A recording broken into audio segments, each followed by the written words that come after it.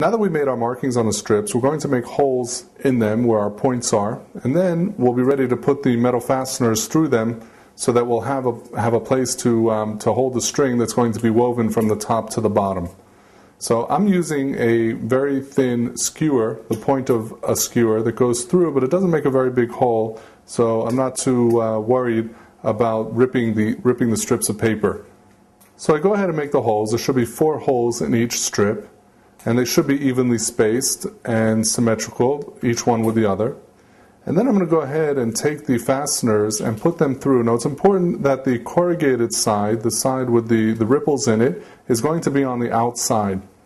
Now the reason why I'm using these fasteners is because I just wanted to go through the corrugated paper and not have to go through the metal can.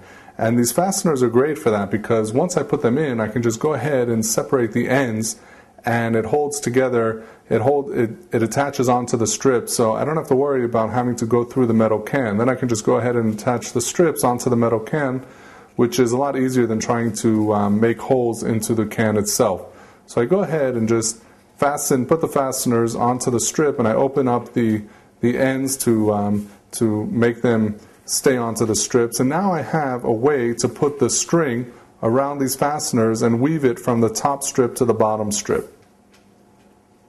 Also, the fasteners come in different colors. I purposely chose gold because it makes the project, it's going to make it look a lot nicer. These fasteners come in clear plastic or black, but for our project it wouldn't look as nice as if instead of using the gold. So I purposely chose the gold, so you should keep that in mind when you go ahead and buy these fasteners.